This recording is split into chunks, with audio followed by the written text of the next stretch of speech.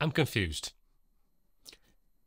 Why exactly are Elementor releasing features that probably most people are not actually asking for? Today, we're going to take a look at a new experimental feature that's still in the alpha phases. But let me just show you what it is, and we'll have a talk about it towards the end of the video. Let's take a look. Okay, so it is the Notes experiment in Elementor. So you're going to need to have the Developers Edition of Elementor installed, and this allows you to test out various different features. So to enable this, you simply go into the Elementor Dev Edition, go into Settings, and inside there you're going to have a new tab, or you're going to have a tab inside there for Experiments. And this allows you to test out the different experimental features, whether they're in alpha, beta, those kinds of things.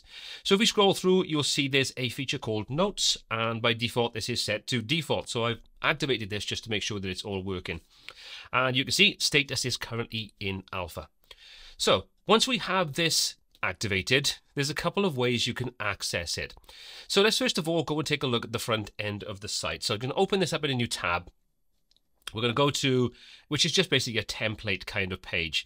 And you can see we get a new entry up in the top bar called Notes. We can click to open that up, and we now get a Notes panel. And you can see I've already done a test note on here. If I click on it, you'll see the note will pop up. Now, if you're familiar with some other tools that allow you to do this kind of thing, it allows for two-way or multi-way interaction between admins on the website and potentially admins that you set up for users so they can take a look and add new notes on there. And you can kind of get feedback and things. So let's say, for example, we think this button is not particularly the way we want it to look. We can click, and you can see now we can give a note and we can add a mention inside there. So we could say change button shape and color. There we go. We'll say leave a note. Once we do that, you can see that note's been added. If we take a look on the left-hand side, our little floating notes panel, you can see that our notes are now showing up.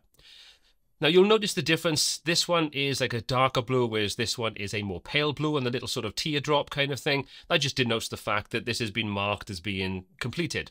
And you'll see if we select this one, we can go over and we can sort of take a look at who posted this. We can see who's seen it. You can see we can confirm it or resolve it. And we can also go ahead and mark it as unread, edit it, copy the link, and so on. So by its very nature, this could technically be relatively useful. It's very similar to some other tools that I've taken a look at. I'm not going to name them at the moment because I don't think I need to, but I'm sure you can kind of see where this is coming from.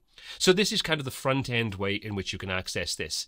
Now, if you are an admin, for example, and you have access to the dashboard and you want to make these changes, to update everything, you can simply come into your all pages, and if we open up this particular page, and we'll edit this with Elementor. So this is basically the back-end version of it, and it's a little bit different basically because this is like the test environment and it's dynamic content setup. That's why you're seeing the background image here and you're not seeing it in the front end of the site. But you can see those notes are not actually currently visible, so we have no way of accessing those directly on screen right now. So what we need to do is simply come into the hamburger menu in the top, and you'll see we've got a new section called Notes. If we click to open that up, you can see that now kind of puts us into a preview mode and shows us the notes. Doesn't actually show anything on screen though. So you can see we can click on these, but nothing is actually displaying. We can click to add a note inside here. So you kind of have a separation between the front end and the back end. So to be honest, I think that's a little bit weird. I would much rather see a case that, you see it on both of these. And maybe this is just because of the way things are set up for me. It is still on alpha, so I understand that. And again, you see we can leave another note now. So you can say change background image, for example. Once we've done that, we'll leave a note, and you can see our note appears and also appears in our little floating panel.